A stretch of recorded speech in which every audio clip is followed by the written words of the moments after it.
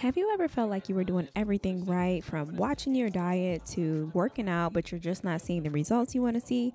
Well, let me just tell you this. If you're a short girl like me, it might not be your fault. Unfortunately, our calorie burn isn't the same as someone who is much taller than us. But that doesn't mean you can't reach your goals. With the right balance of nutrition and working out, I'm going to show you guys how to create the perfect calorie deficit that works for you. No extremes, just real strategies. So let's get to it. Hey guys, welcome back to my channel. My name is Sierra, and here on my channel we are all about creating a life you love. So that being said, we're gonna hop into today's video. So today we're talking about something that is very near and dear to my heart, and so many of us actually struggle with this and we may not even know it, especially if you're on the shorter side, and that is calorie deficits. If you are a person who is on their weight loss journey, you've heard the term calorie deficit, calories in, calories out, and it's simple and all this other stuff. But have you ever been in a situation to where you're like, I'm following the freaking calorie counter thing and the calculator and my numbers and I'm still not losing weight? Well, it's probably because you might be on the shorter side or you're not actually calculating your calories correctly. So today we're going to dive into my personal journey. I am officially down 45 pounds. And I really had to change the way I looked at weight loss, especially with me being short. I couldn't go on YouTube or Instagram or TikTok and look at these girlies who have these extravagant day in the lives to where they show how they eat all of this food, how they don't do any cardio, they only do strength training. Like, some stuff just does not work for you. And if you're short, you have to figure out what works for you. So let's go ahead and hop in. First things first, you have to calculate your calories correctly. That was a mouthful. But we have these calorie calculators, and I'm actually going to put it up on the screen so you guys can see how to do this correctly. So this is just calories. This is calculator.net. So I'm going to go ahead and put in my age. I'm 29. I'm a female, 5'2", short girly over here. And I am 145 pounds.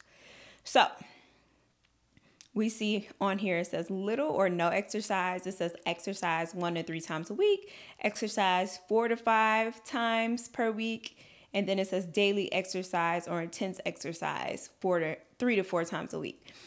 Even if you work out 6 to 7 days a week like I do, we're not clicking that. It says intense. And when I think, people think intense, like, yeah, I'm going intense, I'm working out every single day. But the thing is, honestly, y'all, if you're not an athlete, your workouts probably aren't as intense as you think they are. And if you're only at the gym for an hour, honestly, that doesn't really count as like high intense, like every single day. Like, you may have days where it's like way more high intense. Like today I worked out this morning. I did like a strength training video. And then later I'm going to go do cycling, which also incorporates some strength training inside the cycling class. So this may be considered an intense day for me, but every day doesn't look like this. So realistically, you have to put in what makes sense. So let me just put that in so you guys can see what calories it actually gives you, because this is what I went by before. I personally was working out with a personal trainer who had me strength training 6 to 7 times a week. And I'm like, okay, I work out every day. I have intense workout schedule. So let's go ahead and, I don't know what just happened here. Let's go ahead and calculate that. 145 pounds. And we're going to do intense workout. So as you can see, to maintain my weight, it says I need to consume 2,305 calories. Mild weight loss, 2,055 calories. Weight loss, 1 pound a week, is 1,800 calories. And extreme weight loss would be 1,300 calories. So you will hear people on the internet tell you, you cannot lose weight on a calorie deficit of 1,500. You cannot lose weight if you drop your calories to 1,200. It's not realistic. It's not sustainable. But baby girl, if you're a short girly, you're going to have to figure out how to make it sustainable, honestly. And so that would be my calories if I had like intense workouts every day. So I'm going to dial it back to exercise 4 to 5 times a week. So let's go ahead and calculate that. So this gives me, to maintain my weight, is going to give me 1,900 calories, mild weight loss 1,700, 1 pound a week 1,400, and extreme weight loss 957. So I would honestly say do not go under 1,000 calories for sure. So for me to actually see weight loss, I have to be within that 1,200 to 1,400 calorie range as far as like what I'm taking in. And the thing is, we have this thing called the BMR, and that is your basal metabolic rate. And it's basically how many calories your body actually burns at rest without you doing anything. And my BMR, let's see what it calculates my BMR as. Anywho, so my BMR is like around 1,500 calories. So if I were to eat 1,500 calories and that's what my body burns, I probably won't gain any weight. But if I eat over those 1,500 calories and I'm not working out, I'm not burning those excess calories, I'm going to gain weight. And I think that's not what we tell people when we say calorie deficit. We don't think about the factors that come into play when you have a BMR. And even the BMR may not be as accurate as you think. I personally had thyroid surgery, so I have half a thyroid. So my hormones may not be as stable as, a person with a regular thyroid. Also, people who have PCOS, your BMR may not be accurate either. And it's probably a lot lower than the number that the calculation gives you, because this is just an estimate. The only way you would truly know this is if you went to like a place where they did like some sort of like scan. You can go to a doctor, a realistic view of what your numbers will look like. But I wouldn't say count on these calculators we have here. So honestly, when it comes to being in a calorie deficit, the simple terms is you have to burn more than you take in. So if you're eating way over your calorie expenditure, you're going to have to be working your ass off to burn those excess calories. And if you're a shorter person, I would honestly say you do need to kick up your cardio a bit. You do need to be taking extra steps a bit, just because, like, honestly, guys, we just don't burn as many calories as the tall girls or the tall people or the just like bigger people. We don't burn that many calories. So if you are on the shorter side, please find your numbers and figure out kind of what works for you. So like I said, for me, according to the calculator, it says like in order to lose a pound a week, I would have to eat 1,400 calories. That is what I do. And I really don't care what the internet says about it not being sustainable, because at the end of the day, if you want to feel comfortable in your skin, you have to do what works for your body. And for me, my body does not like me having all those excess calories, because I can guarantee you, it was a girl on TikTok who was really stressing this calorie deficit thing. She was like, put your numbers in, buy my meal plans. I bought the girl meal plan because the thing said I should be eating 1,800 calories. At that time, I was like 180 pounds. So I was saying like to lose a pound a week, I should be eating 1,800 calories. Like, no, I was not supposed to be eating 1,800 calories. I actually gained weight, y'all. Like, and I know y'all seen this girl. I'm not gonna say her name, but she was like very big on having her meal plans, selling her meal plans or whatever.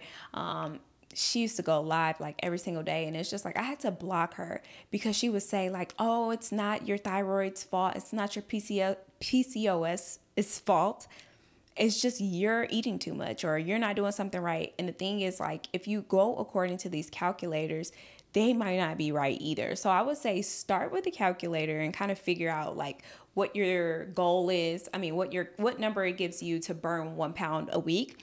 Start there. And if you want to do more of an aggressive cut of calories, then you go down to that next number. But really monitor, be strict, be strategic, take in that amount of calories, work out, make sure you're still working out, and then see if that works for you. See if you lose that pound a week. See if you lose more than that pound a week. Because the thing is, if you're eating your calories that you're supposed to eat to lose weight and you're burning calories, you're probably going to lose more weight than the 1 pound.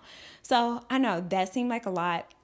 Let me just put this out here. I'm not a professional either, but I'm just letting you know what worked for me, guys. And we can't eat all that food. We just cannot. And it's like, you'll get on here and people have these big elaborate what I eat in a days, and like they're eating all of this protein, all of this stuff. And it's just like, how can you realistically eat all that? First of all, because like, it's just a lot of food. And honestly, America has made us become like greedy people because we don't need as much food as we're given in restaurants, even what we cook at home. Like, we have become accustomed to overeating, and it might be time for you to honestly, I'm gonna hold your hand when I say this. It might be time for you to honestly dial back the food, because that's the hardest part. The food is the hardest part. It says to lose weight, it is 80% diet, 20%, fitness. So you have to make sure you're doing everything right. You're putting the right stuff in your body, and make sure you're moving, and it's going to fall off. I know. Sounds crazy, but you just really have to be strategic and figure out your numbers. So next, what I want you guys to do is to focus on nutrient dense food. If you lower your calories and you're not taking in like food that has nutrients in it, like if you're going to Starbucks, you're going to McDonald's, like the thing is, like, you're probably burning most of your calories before the day even really starts. So make sure you're getting in some nutrient dense food. So that will look like veggies, lean protein, and like if you eat lots of veggies and lots of fruit, they're full of fiber and they're gonna keep you a lot more full. So if you load up your plate with veggies, if you load up your plate with fruit, like, you're gonna be more full. And the thing is, like, I personally am like vegetarian-ish. For the most part, I eat vegetarian. I occasionally will have seafood. So like, that is where I will add in my protein. But honestly, guys, you have to load up that plate with, like, make your plate green, make your plate full of veggies, and then add your protein and add your healthy fat, and then you'll be good to go. But the thing is, like, if you think about it, if you have, like, let's say Starbucks in the morning, a sandwich at Starbucks is like 200, 300 calories. The drinks are 200, 300 calories. So like, that's already 600 calories before you even walk into work or get your day started. And then if you get to work, if you work inside of a place, like I have a cafe in my place, I don't really know realistically how many calories are in the food selection there. It may say something on there, and that's based on the serving size. And like, you have to be realistic. Like, just because that says the serving size, that doesn't mean that's the serving that you're putting on your plate, or that's the serving that, if they're serving you, that they're putting on your plate. And also, just even think, if it's a dish, like maybe, I don't know, the only thing that's coming to mind is some sort of like pasta dish. So like, say if it's a pasta dish and they're like, it's 300 calories per serving, that's only if they did the recipe to a T. When you think about it, if other people are making your food, you do not know how many calories are actually in these food items. They may tell you this for like a guide, but if you think about it, they probably put extra butter, extra oils, like all that stuff adds up, and that goes against your calories as to what you can have for the day. So I think it's best that you kind of just load up on those nutrient-dense foods. So like, if you want to have, like, people eat like, chicken and broccoli and potatoes and all that stuff, have more veggies on your plate than like anything else, and then have your protein, and then have your carb. I'm not a person who's afraid of carbs. I will still have my carbs. I can still lose weight with my carbs, so I don't really think about it too much. The only carbs that do kind of give me a problem is carbs that contain gluten, which are like wheat products, pasta, stuff like that. So I do typically have alternatives for those, because it just doesn't like my body. And I honestly think it has something to do with the thyroid. People with thyroid problems usually have a sensitivity to gluten. So, I did take a food test a few years back, and it did say I did have some sensitivity to gluten, but I wasn't like completely like allergic or anything. So I do have it like here and there, but I try for the most part not to have it, and have healthy alternative like swaps for myself inside my house. And another thing I'm going to hit on, I do not do this because I could not do this right. If I did it now, it probably would work, but high protein diets. They say like you should be eating your goal weight in protein. So it's like, if you want to weigh 130 pounds, you should be eating 130 grams of protein. And like, I don't know about anybody else, but it can be hard to get in that much protein for the day. I would say an easy way to get the protein in is to do shakes. They say it's better to eat, real protein, but for me, I'm vegetarian, so it just kind of like never worked.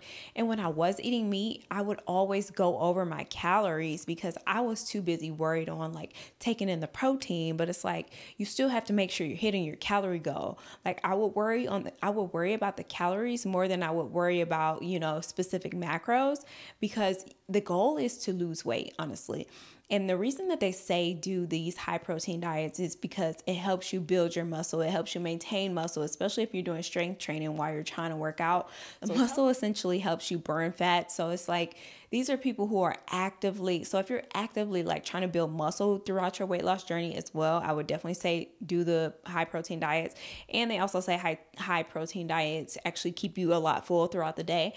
And I mean, they do. Like if you're stuffing yourself with chicken and steak and stuff like every single meal, I don't know about y'all, like I have a slow digestive system and I just could not, like I would eat that stuff and sorry, like this is TMI, I wouldn't poop for days. And it's like my body just cannot like process meat. So I just typically try to stay away from it.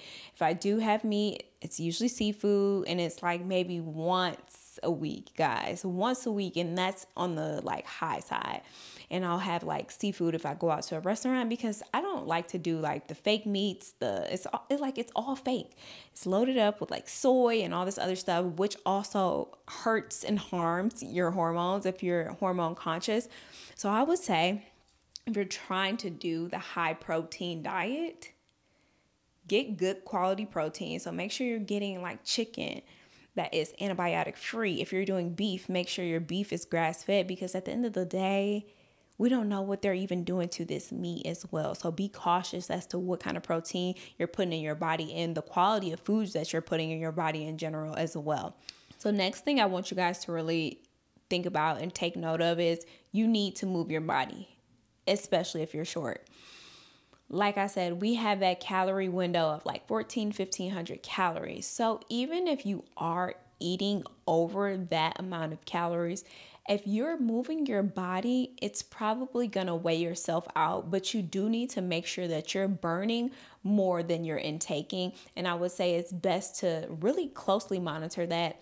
And if you're a person who doesn't really want to closely like monitor calories and stuff like that, or like you don't have like an Apple Watch or something that you can actually track your calories, just try to move around, just move more, guys. We get on TikTok and Instagram, and there's a lot of like gym bros out there. It's a lot of gym girlies out there, and they tell you, oh, don't do cardio, only do strength training. We're focusing on like building muscle.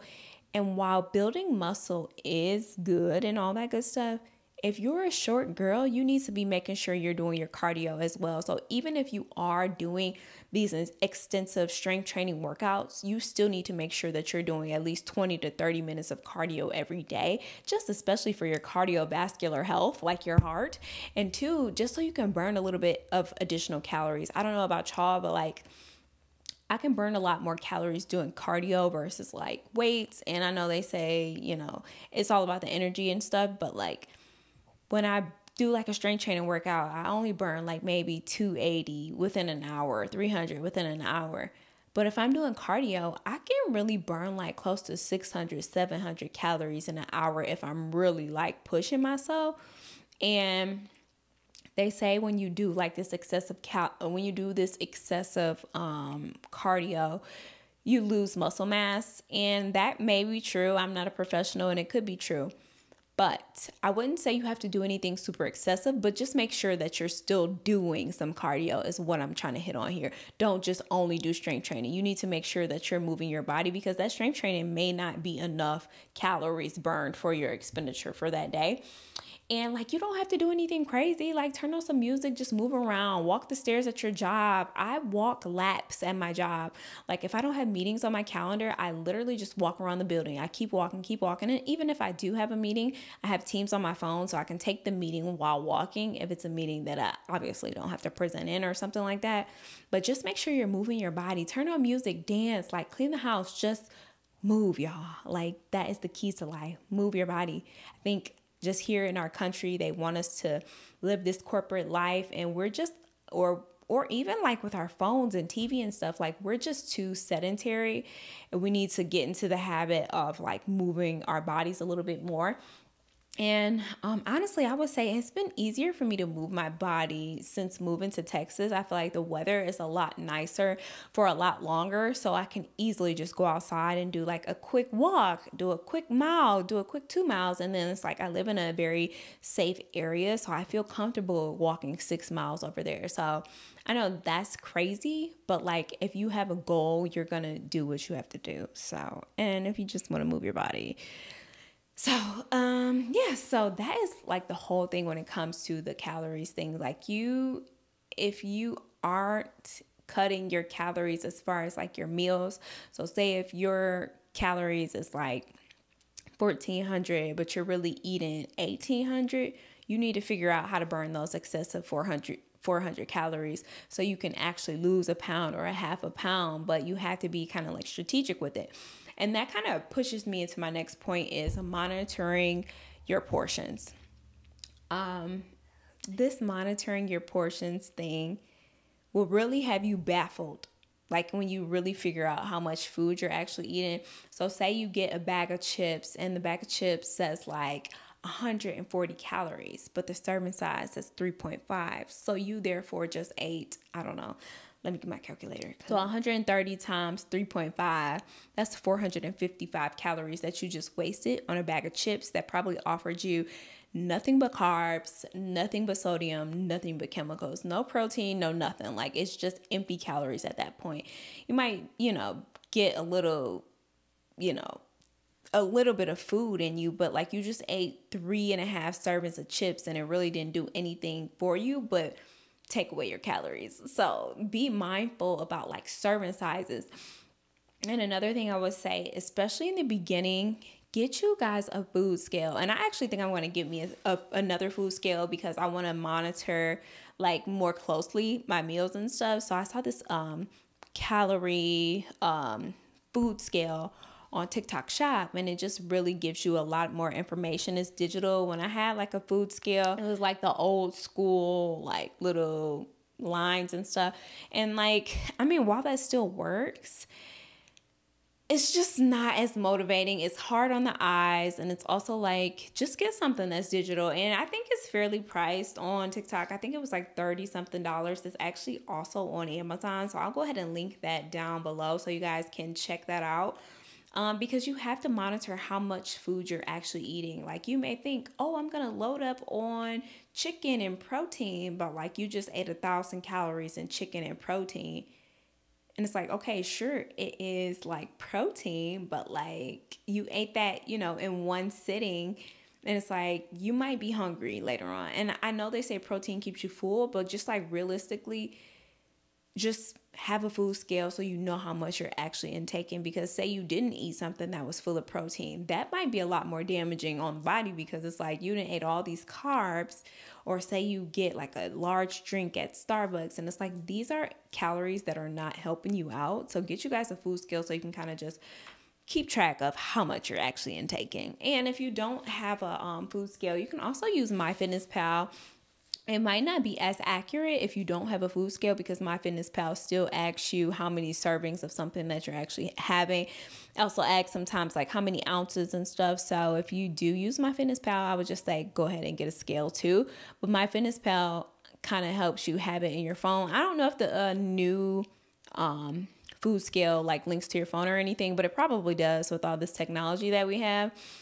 Another way that you can kind of just do this without like counting and all this other stuff, get some smaller plates, eat off of a saucer, and it's like you're not overloading your plate. And then actually give yourself time to digest your food, eat your meal, drink water, or drink whatever you're drinking, and give yourself a minute to really figure out if you're full. Because it's like I was a person who used to eat and eat and eat until I got full, but realistically, that's not how you're supposed to be eating. You're supposed to eat for nutrition. You're not supposed to eat to like stuff yourself. And honestly, it's a very uncomfortable feeling. And now that I don't do that anymore, it's like once I kind of just feel my body even get somewhat close to that, it's not comfortable. And I don't know how I was ever comfortable stuffing my face like that. But anywho, smaller plates might be an easy way for you to help just eyeball it. So my last tip that I want to hit on for you guys is to be consistent and be patient. If you are a short girl, I'm sorry, your weight loss might take a little bit longer than other people. And it's really because you have to figure out the math. You really have to figure out what works for you. So figure out your calories, figure out how much you need to be moving to burn extra calories. Like, really take the time to figure that out, because once you figure that out, you know how much you're supposed to be eating, you know how much you're supposed to be moving. It's just going to fall off. But we can't go to the internet and look to see what other people are doing, because we can't have that much, guys. I'm sorry, we just cannot. And I will also say another thing to keep in mind is to focus on non-scale victories. For me, I've been sitting at like in my 140s for, I would say, maybe 2 weeks or so. Really sitting at that 144, 145. But today, I'm going to show you guys this. Well, you can't see. You can't see, but I'll insert a video. I am wearing a size small in dress pants. Like, I literally have on a size small and some slacks. That is literally crazy to me, y'all. Like, I've never thought like that I would be in a size small. So really start to focus on like how your clothes fit and things like that, how you look in pictures, take progress pictures. Because another thing is, like, I have trouble with like being comfortable with my arms. They still like fairly big, but they're a lot smaller than what they were. So right now I am specifically focusing on, adding more strength training into my workouts, because I had to lose a lot of fat first, just for my brain, like mentally. I'm a person who kind of just struggles with the number on the scale. I struggle with like a little bit of body dysmorphia. So I had to lose a few pounds before I could even focus on muscle, because if I saw that scale number like go up, I would get discouraged, and that wouldn't stop me from like working out, but that might just hinder like my calories and how much I'm eating, because it's taking such an emotional toll on me. So you can't really focus on that. And I'm telling you guys this to you. Don't focus on the scale. If you have a problem with like numbers and like sensitive to that, I would definitely say like go to like therapy. They have therapy for these kind of things that I'm actually looking for. So if you know anybody, let me know. But yeah, it's a lot. And it's not as simple as like what we would see the tall people doing. And I hate to call them like the tall people, but it's like they still calculate their calories, but theirs might be a little bit more accurate. I just feel like when you're shorter, the height doesn't resonate with the calculators or something. Or it's honestly just typically it's just a lot lower, or you're just miscalculating. Like I said, in the calorie calculator, I do work out every single day, like six days a week. But if you put that in the calorie calculator, it thinks that you're doing intense workouts. And while I may think that I'm doing intense workouts, working out for an hour every day is not really intense, guys. I mean, sure, you might burn like 400, 500 calories, but if you're taking in way more than that, it really doesn't even matter. So be realistic with what you put in the calculator. Put what you actually put in the calculator. If you feel like you don't even burn a lot of calories in your workouts, if you are a person who is like overweight and like just physically you can't like push as hard right now, put little to no exercise in your calorie calculator and then go by those numbers. Do not click every day. Do not click intense. And this is for the short girls. I don't know what y'all tall girls do. I don't know what works for y'all, but this is for the short girls. So these are some things that have worked for me. Like I said, I am down 45 pounds. So, I mean, it works for me. I know weight loss can be such a like touchy subject. It can be discouraging, but honestly, once you kind of just get it in your head, like you have no other option, it's just going to work out for you. Honestly, figure out your numbers, move your body, nutrient dense food, be consistent, and just really believe in yourself. And I promise you guys, you're going to start dropping this weight. Okay, so we have 4 months left in the year. So if you guys are like trying to reach a specific goal, like weight loss goal by the end of the year, try to take some of these tips into effect here. I really hope you guys enjoy this video. I hope you guys really love the information that I gave out today. I hope this information helps somebody. And if you know any girls on the shorter side, on the petite side, who are struggling with weight loss and they feel like they've tried everything, send this to them. Because when I tell you guys, I have done personal training, I have done high protein workouts, I have done strength training, like I have done like every single thing you can possibly think of. It didn't work until I really sat down and crunched my numbers and got realistic about what I actually put in there. So I hope you guys enjoyed this video. Don't forget to like, comment, and subscribe. Bye. Kissing in Paris, I guess we could do it in French. Wow. Eating low maintenance, ciao for now, ciao, ciao. She got me wildin' now. Rory Italian, ciao for now, ciao, ciao. Yeah, she making that shake, breaking that bait till her bed.